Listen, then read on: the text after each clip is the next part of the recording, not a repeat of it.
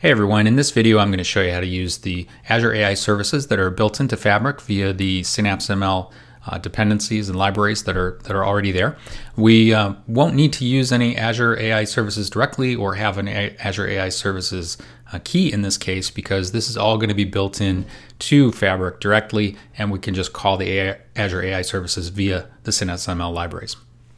So in this solution, what we're going to do is bring in data from an S3 bucket on Amazon and translate it from 5 different languages into a data frame, store that data frame into the data lake as a Delta table.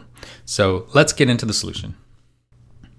So the source of the data is going to be an Amazon S3. So here's an Amazon S3 bucket where I've uploaded 5 different files. So they're in Chinese, simplified, German, Spanish, French, and Japanese. And what I'm going to do is bring all of these into Fabric, translate them all at the same time, store them in the Delta Lake table.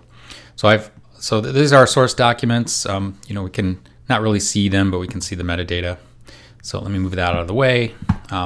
Here in Fabric, I already created a shortcut to the S3 bucket. So if I kind of look at these side by side, I can see that they have the same content.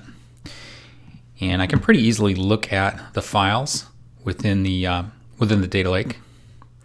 And there's the Chinese one.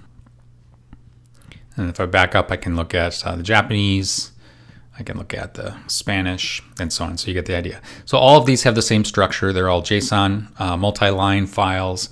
They have predefined column names in them, and we're just going to read all of these in one go, translate them in one batch, and store them back in the data lake.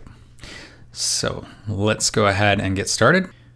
Okay, let's switch over to the workspace, and we can see that's the data lake that we're going to be reading from.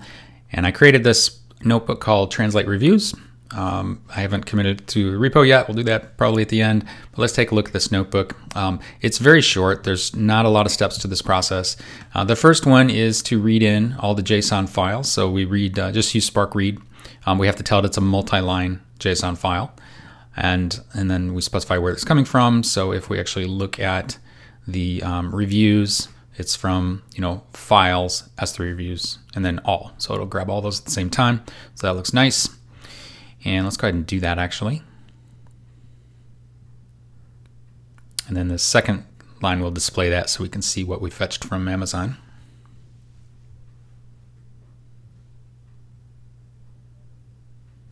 Okay, the session got going, and then we got our files. So we can see each row corresponds to the fields within the JSON files. I'm really only going to focus on this text column, so I want to translate this text from Japanese, Chinese, French, Italian, and German into English. In the next cell, we actually do the translation, and here we're importing Synapse ML services to get access to Azure AI services, and we don't need to worry about keys or endpoints. That will be done behind the scenes by the Synapse ML services package. Here we call the translate function to create a transformer, and a transformer is kind of like a recipe for what should happen to a data frame when we run it through this transformer. So the translate review transformer will saying it's going to the source column as text, the output column is translation, and the output language is English. We don't really need to specify the input languages because AI services can analyze the text and kind of implicitly figure out what the input language is. It does a pretty good job. So our input is text, so that's this column here. And our output is translation. That will be a new column that's appended. And then the next step is just run the transformer. So we created this transformer. Here we say transform, give it an input data frame. And then on the output, I'm just doing a little bit of manipulation to take that text translated output column and add it to the end of the columns, the first 10 columns that we already have. And then here, let's go ahead and run that.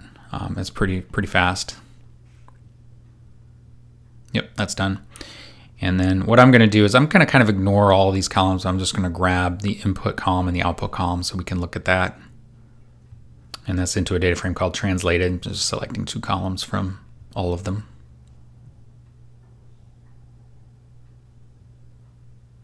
There we go.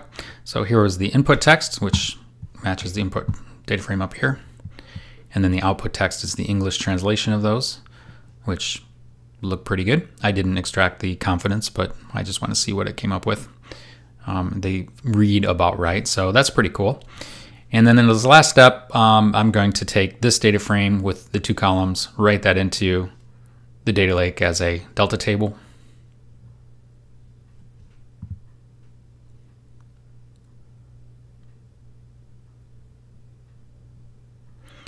And then select that with SQL just to see that it actually landed where it was supposed to, and it looks good, and that looks pretty good. So from here, I could take this data and do whatever I want with it. Probably in a production system, I would have more columns and incorporate it into a reporting solution or do further analysis on it. I hope that makes sense. I hope it was interesting, or at least you learned something. I'll see you next time.